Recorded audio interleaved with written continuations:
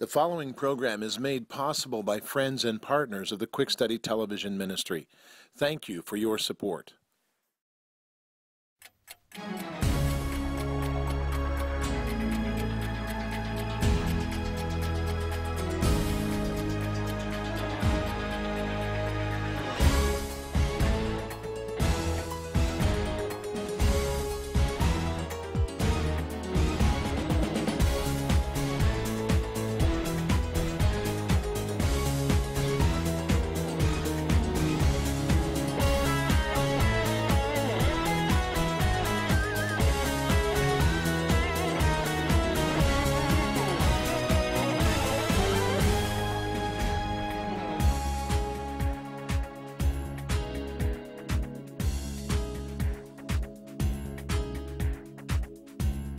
God used a famine to heal a family.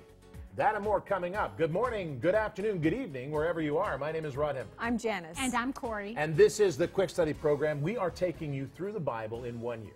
66 books written by 40 authors over thousands of years, yet all with the same theme. Now today, we begin the saga of Joseph's revelation. In fact, the famine draws out the family, drawn out for healing. This is what we're going to talk about today as Joseph begins to reveal himself to his brothers years later after they sold him into slavery. What a story.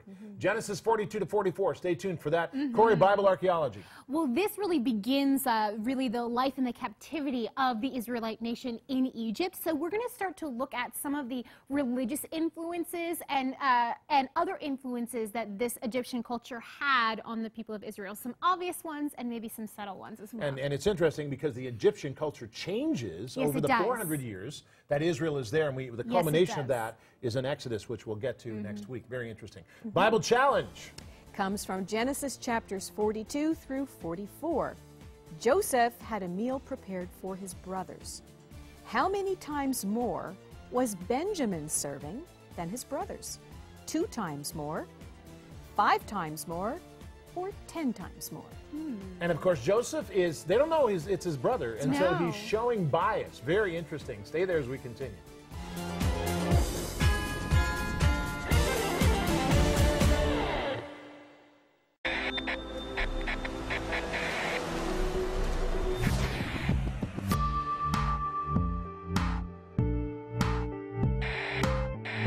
The first book of the Bible teaches that every man, every woman is created in the image of God. This is the cornerstone of civil and honorable governments ruling on earth. Biblical values teach us the significance of a human being. It's not in their intellectual giftings, nor in their liberal abilities, not even in their economic status, but rather it is their image, for it is an impression of the image of the supreme God. This requires, then, the Bible believer to constrain him or herself to treating others, even those they call their enemies, with the same dignity and respect as all. This idea is founded in the Constitution of the United States of America and in the Constitution of Canada.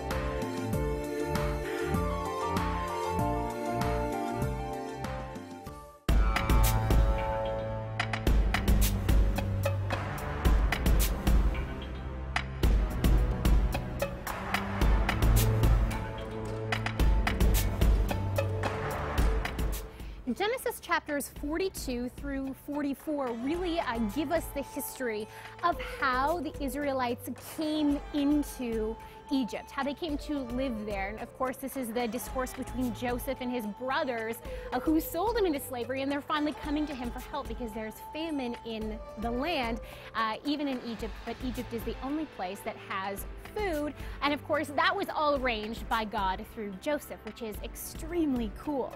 But really, this sets the stage for one of the most famous biblical accounts ever. I'm talking about the Exodus, of course, with Moses. Because if the people never came into Egypt, then they would never have to leave Egypt. They would never have to go through the Exodus period. And this time period when they're living in Egypt, the Israelites really are learning a lot from the Egyptian culture, and that comes out in some bad ways later on in the wilderness wandering. One of these areas is the imagery of religious icons. In the ancient Middle East, the bull was known for its muscular strength and endurance. It was used in storytelling, art, and religious literature to convey power, strength, and productivity. Many ancient deities are actually portrayed as bulls or cows. The Canaanite supreme god El is shown as Father Bull El. His second in command and famously worshipped Baal is associated with and even shown as a bull, as is the Canaanite goddess Baalat, the mother or the mistress of Baal. In Egypt, there are at least two goddesses associated with bulls and cows. Hathor, who is shown as both a cow and a cow-headed woman, and Isis, shown as a woman with bull horns. With this imagery of strength and power and life, it is not surprising that bulls can also be found adorning the walls, buildings, and artwork of some of the most powerful nations in the ancient world. They were even used in Israel. The sea of bronze that was cast for use in the Temple of Solomon had for its base 12 bronze bulls.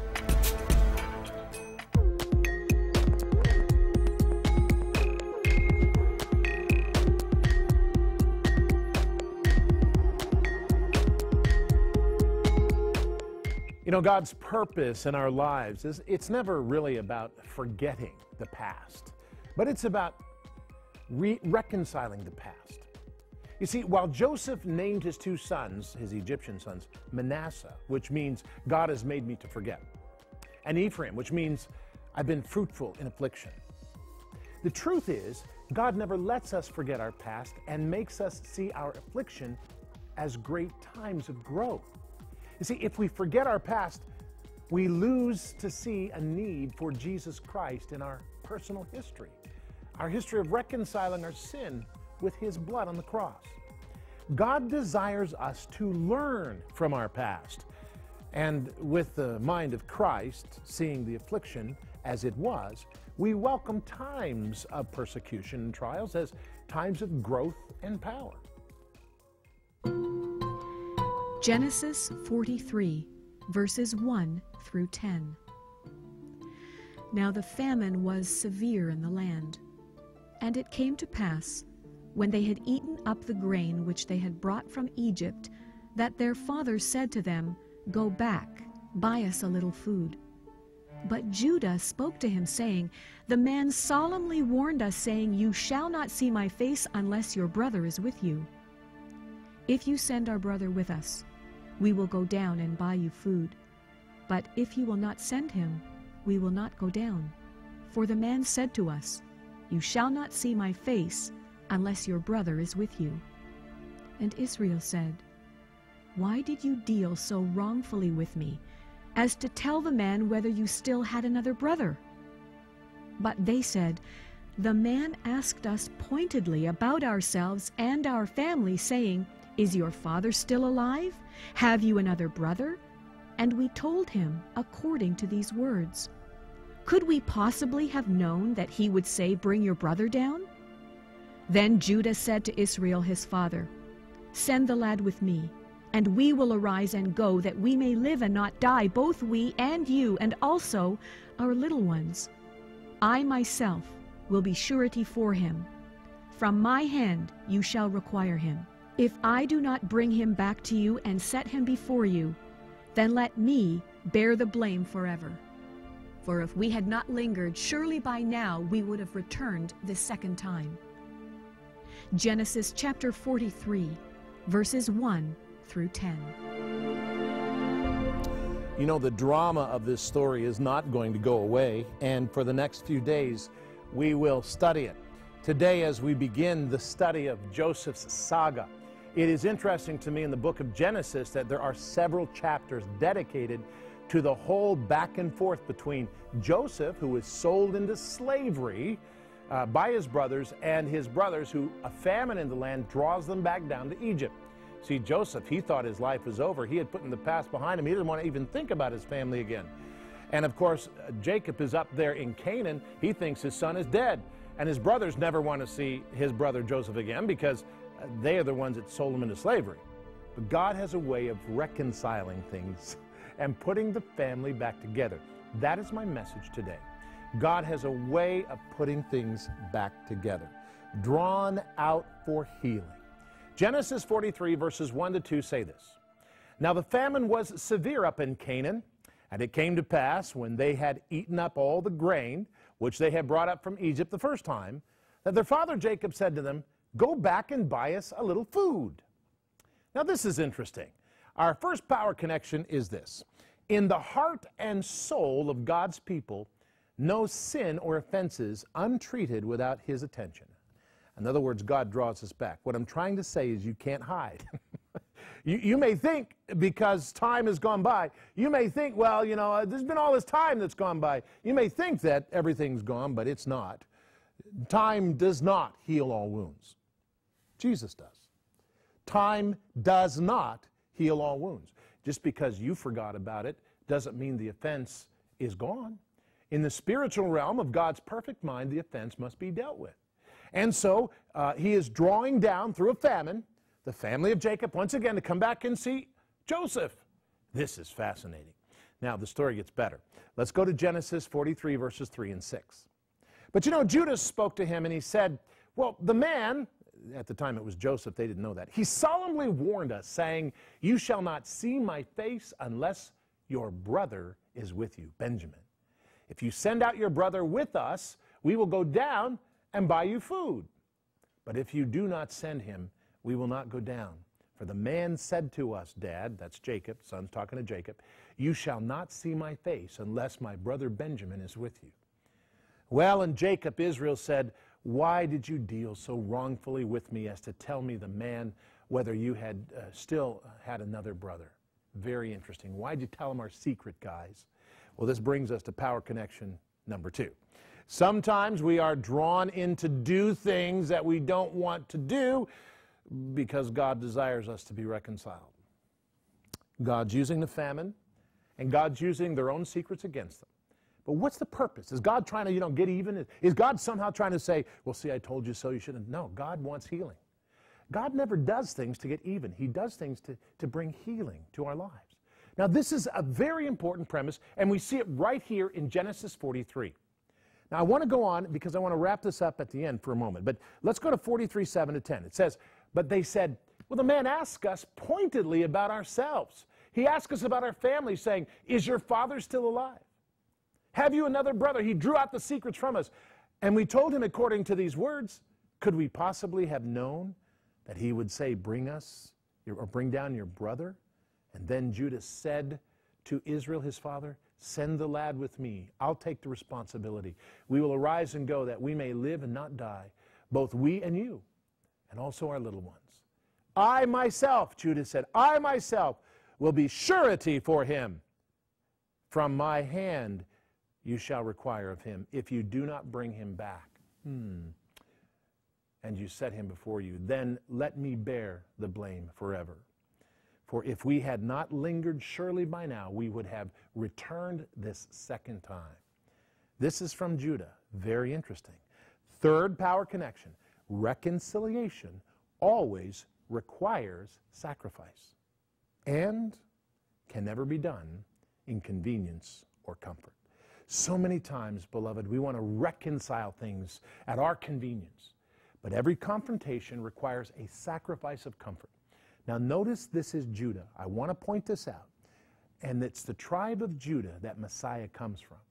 He would give himself, Yeshua HaMashiach, Jesus the Christ. He would give himself, the King of Israel, Malach of Israel, would give himself so that we could be reconciled to God. Do you see the image? Right here in Genesis. It's the gospel story right here in Genesis. Okay, that's seriously amazing, and that's cool. But what I want to say is this. Reconciliation does not come without sacrifice. Jesus Christ made it easy for us to pray and say, "Lord, we want our sins to be taken away by you." But then he also said, "I beseech you therefore, brethren, by the mercies of God, that you present your bodies a living sacrifice, holy and acceptable unto the Lord, which is your good and reasonable service." So salvation is not something cheap. It cost Jesus a great deal of blood, but it cost us servitude.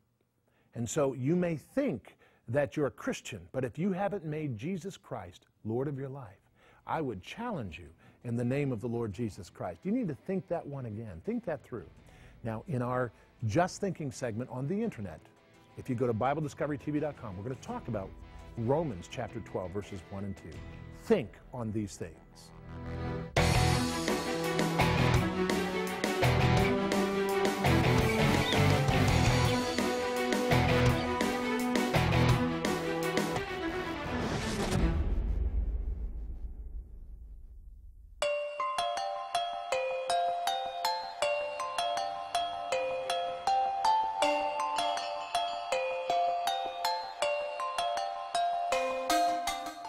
In these final chapters of Genesis and all throughout the book of Exodus, Egypt is a really main player in the Bible, and it has come into the pages of the Bible before this with Abraham and his adventures in Egypt, and it will definitely come into play later throughout the time period of the kings, and it slowly declines. Now that matches with the history that we know of Egypt.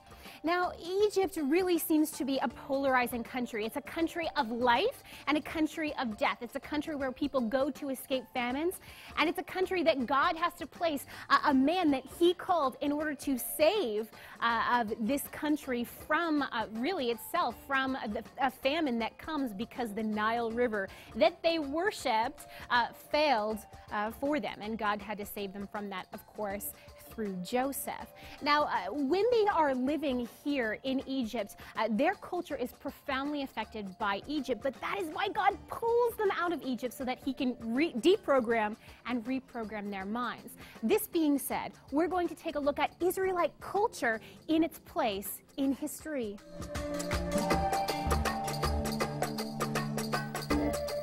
Archaeologists exploring settlements from the time of the kings of Israel have discovered that Israel seems to have borrowed Egyptian hieratic symbols, that's a form of Egyptian writing, to use for their record-keeping numerals. Also, the way the kings of Israel, specifically King Solomon, the way they divided up the land into districts with governors, can be seen mirrored in Egypt by Pharaoh Shishonk, who is alive at the same time. It is possible that they borrowed the idea from each other, or, more probably, that they were simply following a popular, functioning practice of the time. Either way, Israel is revealing itself more and more to be firmly placed within the pages of history. It was an entity alive at the same time as other cultures, and it did not stand on its own, but was influenced by and influenced others, just like our cultures today.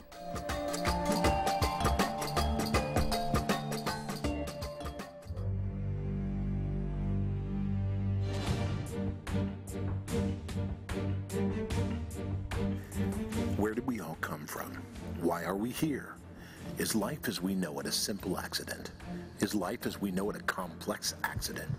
Is our existence nothing more than a bucket of biochemicals thrashed about and voila, life comes out? Or is life the relationships we build in it? Love, joy, excitement, and much more. Quick Study Television is pleased to present Unlocking the Mysteries of Life, a careful video study of the mysteries of life focused on the other side of the evolutionary theory.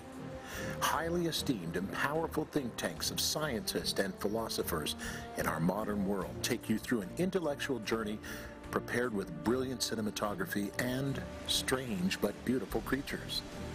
When you support Quick Study TV this month with a generous gift at any amount, we'll send you this stunning documentary called Unlocking the Mysteries of Life.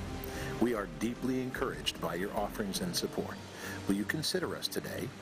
Please write to P.O. Box 150, Murraysville, Pennsylvania, 156680150. Or in Canada and internationally to P.O. Box 456, Orangeville, Ontario, L9W5G2.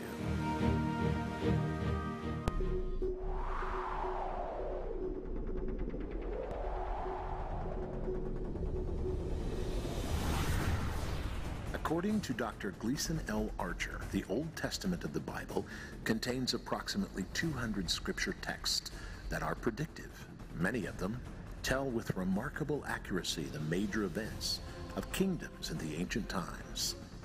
There are also 600 different topics that the Old Testament predicts in its prophecies.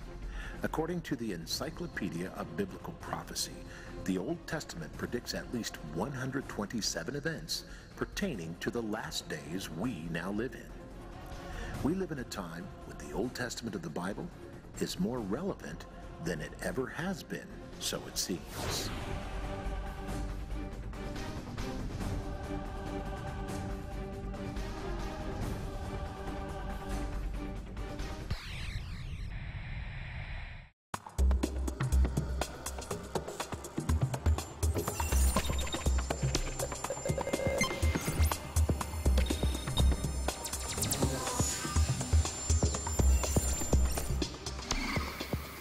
You know, God has spent a lot of time in prison. Every man or woman who has been incarcerated for the faith counts as Jesus Christ himself being in prison. He will never leave us or forsake us. Now, there are times of divine jailbreaks, as the apostles learned, and then there are times when God heals the broken in jail through us, as Paul did with Onesimus. Now, God frequents the spaces of human depravity. Such was the ministry of Joseph, the son of Jacob. By the way, the word penitentiary means the secure place for penance. Now, if penitent souls are in prison, God is in prison with them. As a matter of fact, we see that some of the most amazing sermons Paul ever wrote were in prison. Many of the letters, or the prison letters, Paul says, "Remember my chains." A very interesting point, and I think that we need to be aware that it doesn't matter who we are or where we are. We may be in our own prison emotionally. We may be in our own prison confined through physical disabilities. But God's purpose, we learn in Joseph's life, God has a purpose for him there, and God uses him there to touch the lives of people. No one is confined to any space that God cannot use them in. And so I want to encourage our friends, and there are many of them, who are struggling with physical disabilities. You are not rendered powerless or purposeless. Jesus Christ has a plan for you no matter where you are with what you have. Take that message, that Joseph being confined to prison, feeling like he has no power, yet it is in this space where he touches so many lives. God brought him there for that reason. Look around you. Who is around you that you can touch with the message of Jesus Christ? Very, very important lesson we learned from Joseph. All right, let's get to the Bible challenge. All right. Joseph had a meal prepared for his brothers. How many times more was Benjamin serving than his brothers? Was his 2 times more, 5 times more, or 10 times more? What do you think, Corie? Oh, man. I'm thinking right now either 5 or 10. I can't remember, so I'm going to go with 5. No. What do you think? Genesis 43, verse 34 tells us that it was 5 times more. Good That job. was close. Good job. Just You're pause doing really there well, man. just for a little bit of excitement. Yeah, that was that. Thanks. I thought I got that wrong when you paused. Nope, 5. Sliding right in times that more. groove. Most excellent. For his Corie. little Very good. brother Benjamin.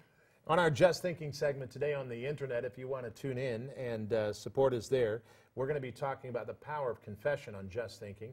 It's tied to today's program because Joseph is confessing to his brothers who he is.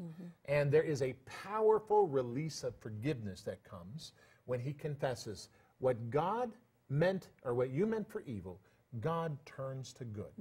And there is something about the confession of the mouth. Well, today we talk about it from 1 John chapter 1, verses 7 to 10 on the Just Thinking segment on the internet. How can they get a hold of the Just Thinking segment?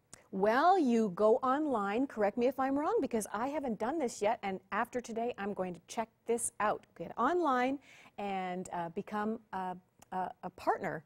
Or By giving. By That's right. giving online, and you can become a part of this extra teaching. Takes you to a page, and then you can become a part of that month with it. Get the Bible guides free. Not free, but get the Bible guides after you've done it. You have the pocket guide there for the e-readers, and you have all the stuff there for handouts for your Bible studies if you want to use them. And then there is this extra teaching that we do specifically for those on BibleDiscoveryTV.com. We do need your support and your help. Thank you to everyone who is involved, and thank you to the TV partners who have joined us. It's because of you that we can stay on the station. And I want to mention that Marjorie says, I want to praise God for what He is doing in my family. Now, Marjorie comes and she says, I want to enter His gates with thanksgiving first. So I want to praise God for what He's doing in my family, but I would like you to please continue to pray for His guidance in my life. So Marjorie, we pray in Jesus' name. Thank you, Lord, for touching Marjorie's life. She wishes to thank you. We do. We join her in that praise. Now, Lord, she's asking for wisdom and for knowledge and for guidance.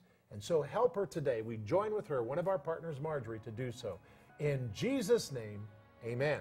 Watch and Pray is a segment where you can pray also for those who support this program. Please pray with them.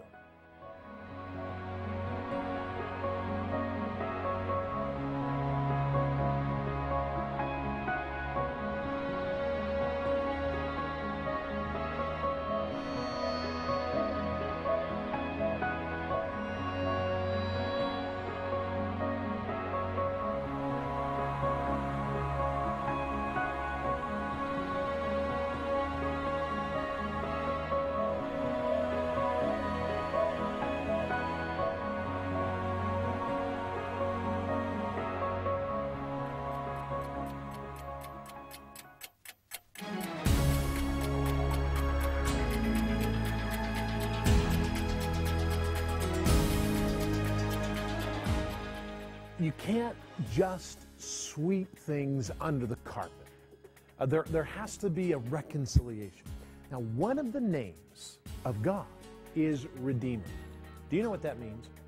That means that God can take whatever has happened to you and change it.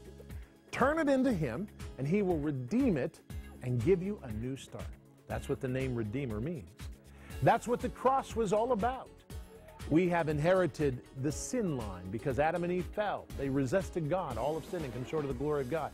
God so loved the world that He gave His only begotten Son, that whoever believes in Him shall not perish, but have everlasting life. And so, if we choose to take Jesus Christ as our Lord, then we get a second chance.